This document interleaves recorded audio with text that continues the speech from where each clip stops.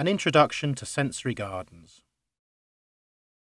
Hello and welcome to Video Jug. I'm Tom Cole, I'm Head of Horticulture at Capel Manor College. And you join me in what we'd like to call our sensory garden. A garden that has some key features.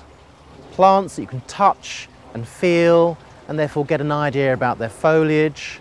And also that releases fragrance from their leaves or stems. Or even you can smell those wonderful flowers that are open as well. Designing a multi-sensory experience can be hugely beneficial for the visually impaired.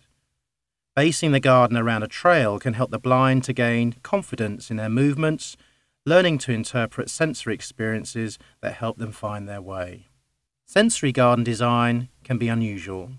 For example, trees may be planted pathside to be touched rather than set back in a bed as usual. And what a lovely sound that is. You've got water cascading down from a cave-like structure onto a hermit, and then the water recirculated around the whole of this sensory garden. Softening that area, you have these wonderful ferns, shuttlecock ferns, and that really gives you a great sort of tactile experience. So we've got sound from the water, we've got the feeling of foliage. Other areas, you have plants which take on other sort of key benefits. This bamboo here, evergreen, very underrated, clump forming, creates sound as the wind moves through it. So you can imagine that in sort of the height of a windier time of the year when you get a real sense of movement and other forms of sound coming through.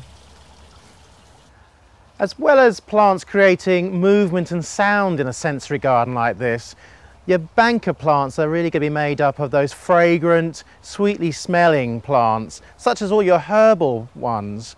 We've got catmint, you've got that next to rosemary. In between those, you've got lavender creeping across the ground. These are all key plants in a garden like this because they give scent for most of the growing season and in fact enable you to touch them and you get that fragrance being released as well.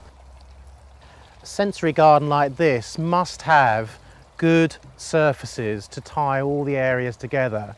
We've used a simple raised pavia block, and also we have this steel plate to break up that monotony but also to indicate where water features are within the garden.